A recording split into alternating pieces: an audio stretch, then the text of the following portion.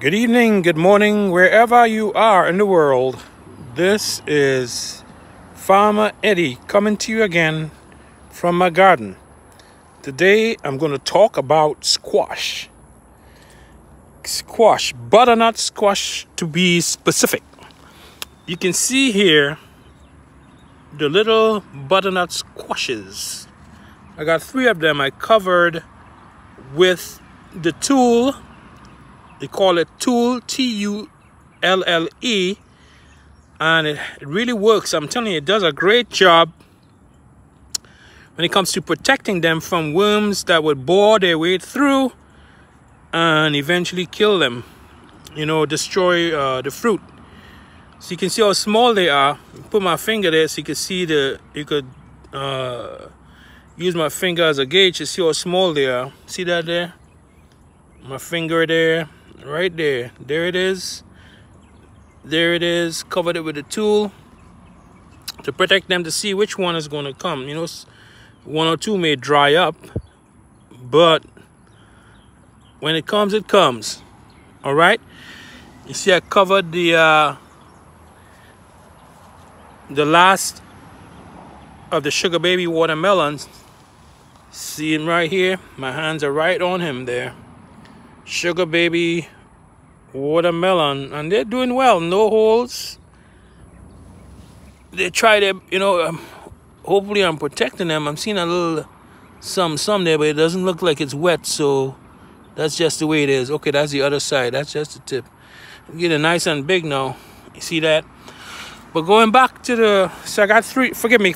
I got 3. 1, 2, 3 more sugar baby watermelons coming up.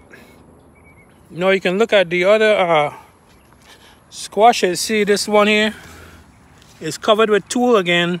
Now, if I didn't do this, if I didn't cover it with tulle, what would happen is naturally it would never get this big, and you'd see holes on them all around, and truly they would be no good.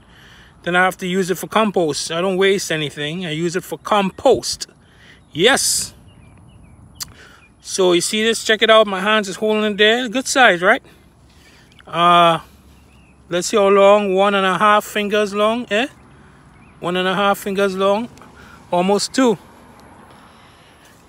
You see this one here is even bigger. This is the butternut squash, as I told you. All right. Almost 2 fingers long. Nice and big. They're able to grow big enough, in fact, so I'm waiting for them to get big enough so I can pick them and put them to dry. Here's another one. See how beautiful it is? This is 2 fingers long for sure. See, or more, a little more than 2 fingers long.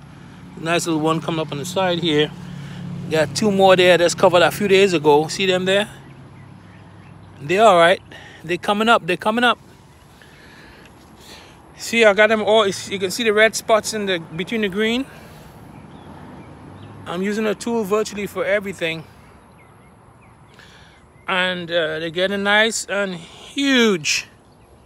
I put a tool on the cantaloupe. A little plate below. So far, so good, okay? Make sure there are no holes. Hopefully. There's a little spot there. Unbelievable. If that is a... Tell you something, these insects are persistent. They really are. Let's hope that isn't... It looks like a hole though. Man, what can you do? Try your best to save them. But these animals, these insects, these worms, more covered cantaloupes again. The garden is dying down now. See, a lot of bushes are growing, but I gotta let the fruits grow, and then I'll deal with the bushes eventually.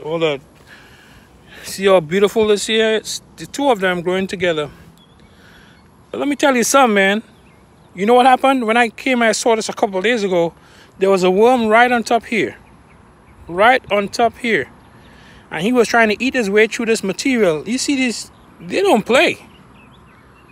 These insects don't play at all. See, this is almost as big. This was like smaller than this. No, this is almost as big. He's growing nice and big. Let them grow nice and big, strong.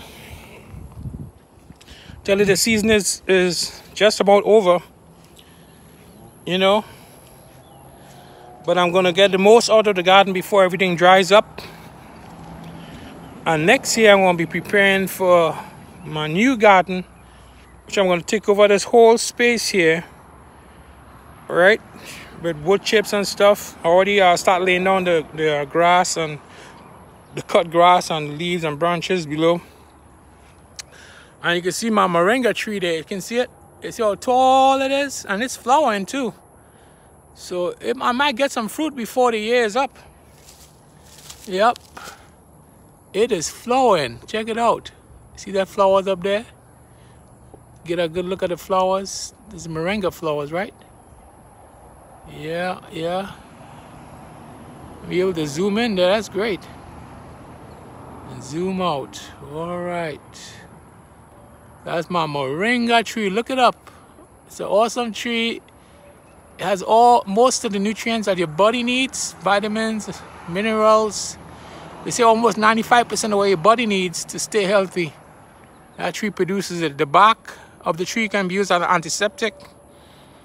The seeds, when they get, they get full, you can eat it and stuff. It's also good for your body, clean yourself out on stuff, regulate your system.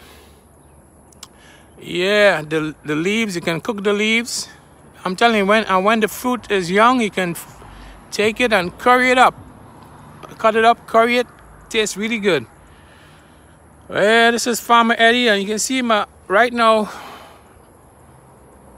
it's a little too wet now, so I was waiting for my sunflower plants to dry up. Yeah, they're drying up, but they're also so wet on top is that I think there's a fungal growth going on there. Well, maybe I probably have to plant a little earlier next year. So during the summer it's going to dry up, fill up, dry up, full up, and dry. Get to the state where it is all mature. Let the flower be mature, and then I can leave it to dry in the sun. Not have to worry about the rain. So I'll probably have to plant a lot earlier next year. Again, this is Farmer Eddie saying to you, shalom, goodbye, have a great evening. All right, don't forget to like, subscribe, and share. Okay, thank you very much.